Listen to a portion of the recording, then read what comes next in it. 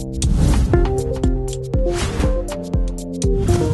morning. You're watching the Financial News Network on FNNO.com. I'm Jeffrey Parrish, and here's what's in the news today, July 27th.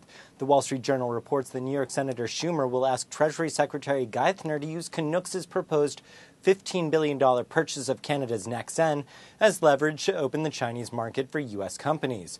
Also, Fiat CEO Marchione accused Volkswagen of fueling an automobile price war that is contributing to deep industry losses, promoting a Volkswagen executive to call for him to resign as head of Europe's top auto industry trade group.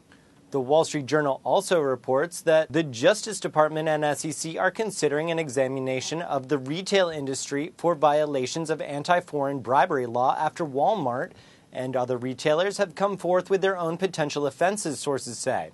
Reuters says that Amgen offered to acquire Human Genome Sciences for $35 per share 2 years ago, but the preliminary $7 billion bid was rejected, according to sources.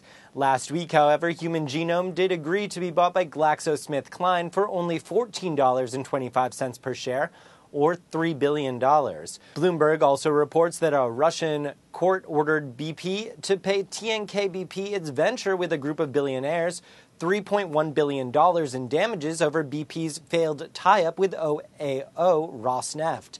Additionally, John Paulson may have lost $48.9 million on his hedge fund's stake in Nova Gold Resources, as the stock fell the most in over 3 years after Barrick Gold said its Donlin Gold joint venture with Nova Gold doesn't meet the company's investment criteria.